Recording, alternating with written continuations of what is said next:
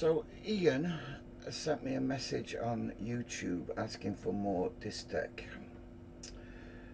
information. His message was, are you doing any more Distech videos? And about transferring GFX to Workbench or vice versa, and how we would do that.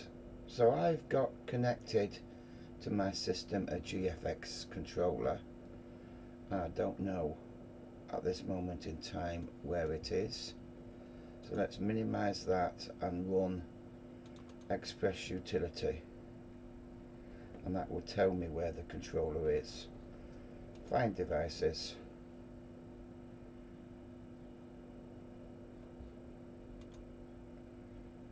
and it is on IP address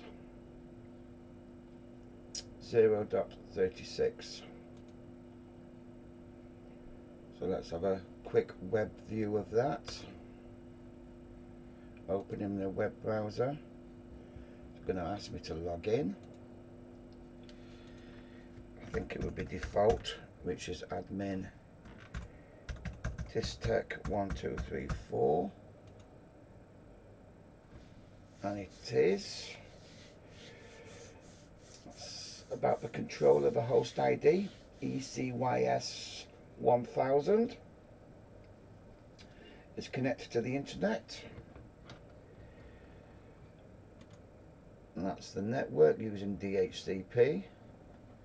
You've also got wireless, and you've got diagnostic, but I'm just interested in the IP address of that. It's BACnet capability. Device ID is set at 1. One user. I presume I've got software on this from the last job that I did, and that's about it. The firmware version 1.18, I think that's a bit old. You don't update it there unless you've got the file, which I don't have the file, so we're not going to update it there. I go back to this, and then I can click on that controller and update from the server. Choose file.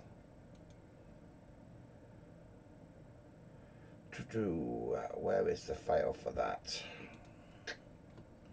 I presume browse Distech controls.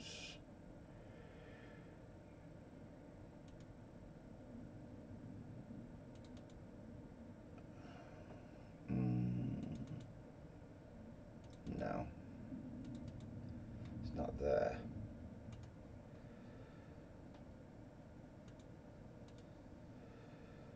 So I can't update it from that.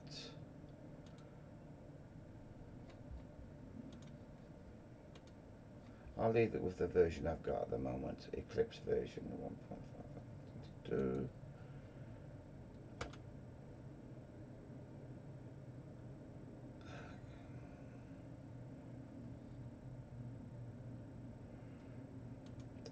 Let's launch the program.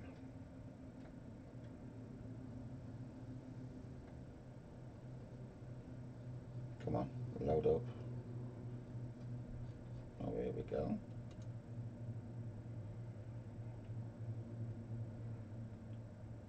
Thinking about it.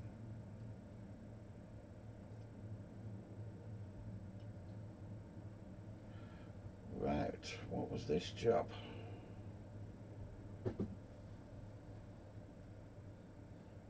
Some bedroom sensors there. A time clock.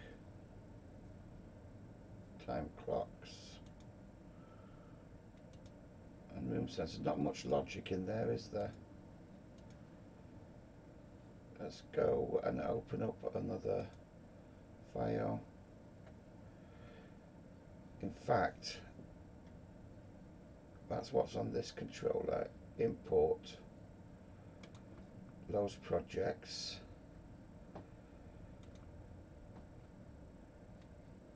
What's this one? I don't want to save current project. com sensor, net, airflow, set point, VPAC. Okay, so this is a VAV valve, isn't it? I think this is, yeah, this is a VAV valve that I was working on a site. That's my latest that I've got here. So that's not going to really be any good for me because Distech do their own VAV valves. File, project, oops. File, I want to import.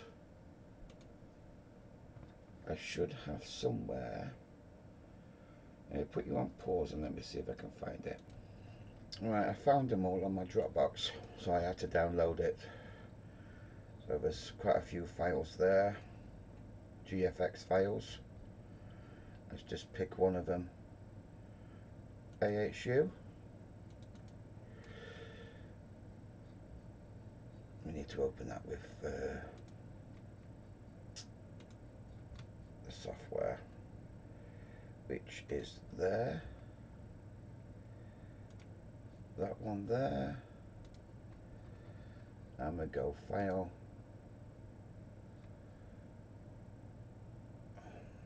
What's happening here? Cancel. File. Can't import anything into that one.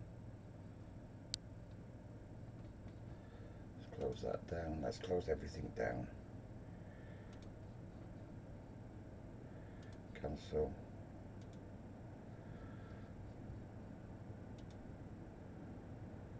Come on, load up. File. Import.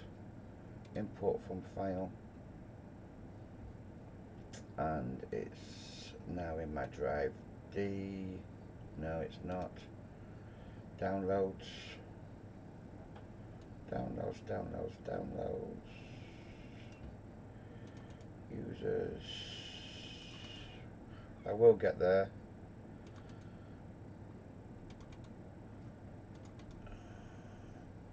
And we were doing an AHU, weren't we?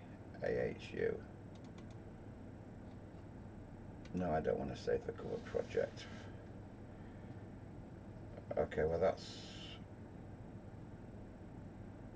quite nothing in it as such. File, import,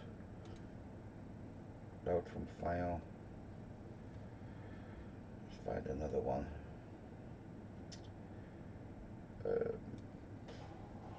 Fan coils.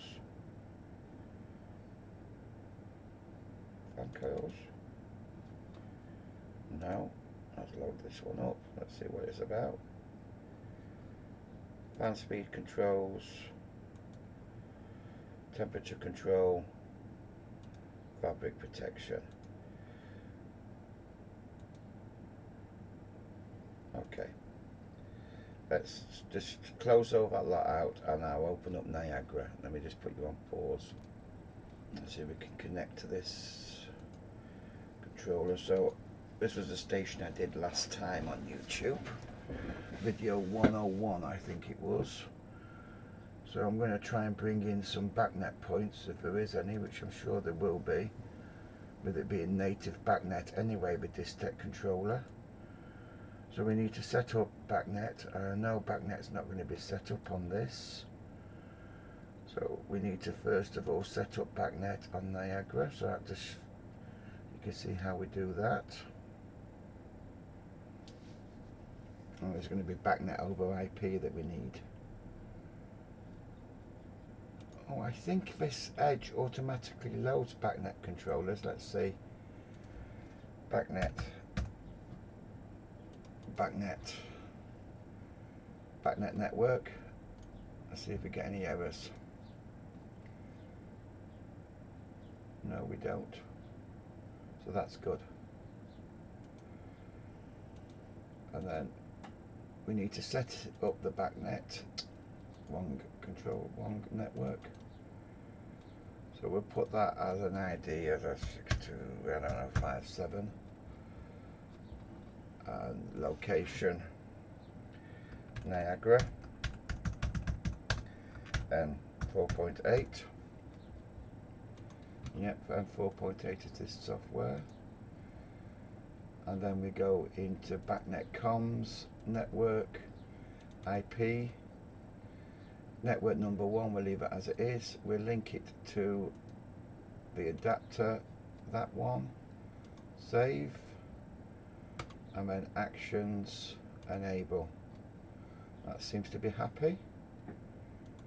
Let's go to BAC network. I don't want the links dispatch operation. It's alright, I do some Honeywell stuff and you normally won't get that. You will get BACnet device manager or AX. I'll use AX. Discover, see if we can discover anything on network 1. Hopefully we can discover the Distech controller.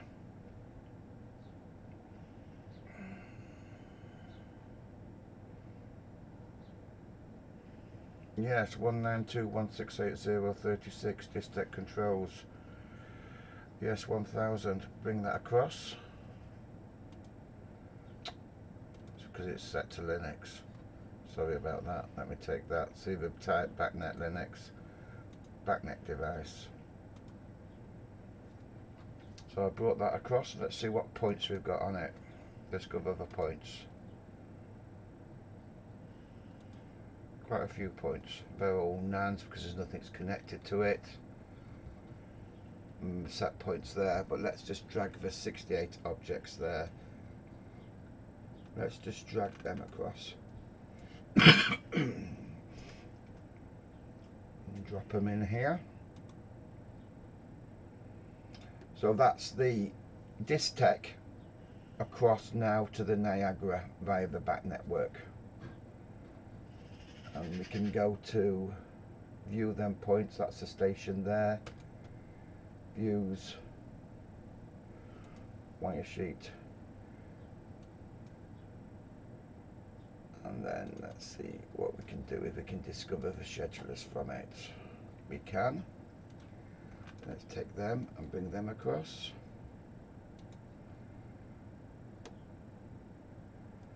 And that's about it. So that's us bringing them back across to that controller. So from the Distech to the Niagara.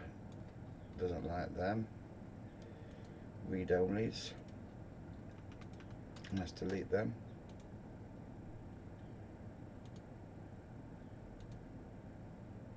Looked values there. Closet space. So everything that you put on a Distech controller normally is all linked to BACnet, and we can read the values back. And we are with that. That's read only.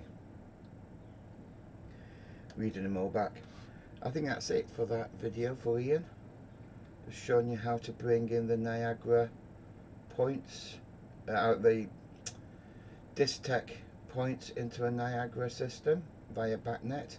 And it's actually the opposite way around. So if we've got a BACnet object on here, we can then bring that back. And in order to do that, normally what you do is your local device there, we go in the export table and we discover a device on the N4 controller, which hasn't got many here. So let's just take them two. We put them in there, and that makes them now available for reading back to the Distech. If we want to take that one, for example, and want to override that one, we will set that to a binary output, BACnet binary output value. BACnet binary output, and then we'll give it what we want to for them to read or write to it, and they can write to it on an IM10. Normally I would set it as an in 9. So views wire sheet, that's the point there, and they can write to that and change it from the Distech now. We've already put the point in there, so they can read them points, analog input 0 and 1, and they can write to binary output 0 on in 9 from the Distech. Right, thank you for watching.